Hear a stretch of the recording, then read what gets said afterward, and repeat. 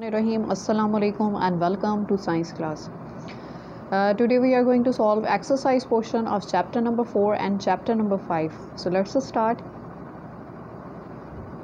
So first of all we will solve exercise A, fill in the blanks with the correct option. So the first one is frogs are dash. Answer is amphibians. Second one is the dash season is the breeding time of frogs. The answer is rainy.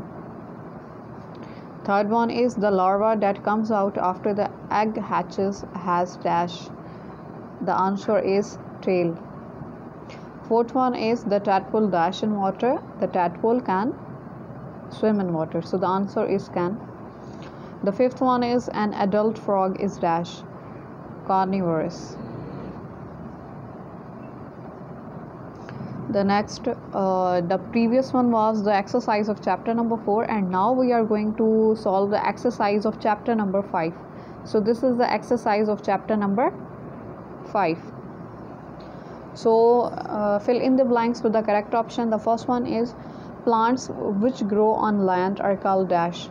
जो plants ज़मीन के ऊपर grow करते हैं, so the answer is terrestrial. Second one is plants which do not shed all their leaves at the same time are called evergreen plants.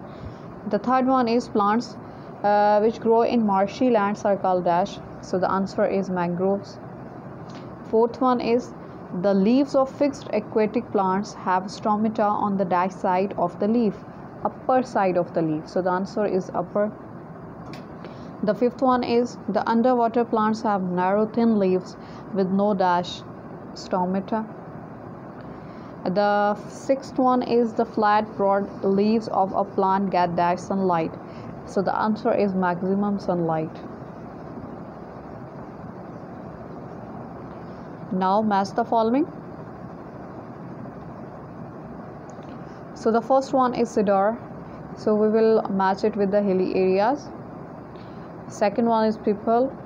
We will match it with the plains. Then pepper, we will match it with the hot and damp places. Cactus, fourth one, so we will match it with desert. Mangroves, we will match it with sea, that is marshy lands. And the sixth one is tape grass. We will match the tape grass with the bee, that is underwater. So that's it for today.